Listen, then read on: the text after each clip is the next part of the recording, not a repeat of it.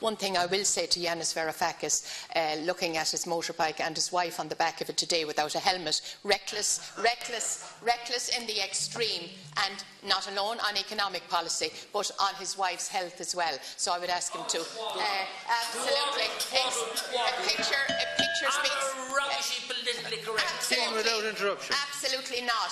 You lead by example in everything you do, and I think it speaks. A picture speaks 1,000. I should be blaming the wife. Without interruption. He should carry a helmet for his wife in his boots. Oh, absolutely. What about feminism? Please, Senator Keane, without interruption. May I speak, Cahill? Senator, have you a question for the leader? I have what I got up to speak about.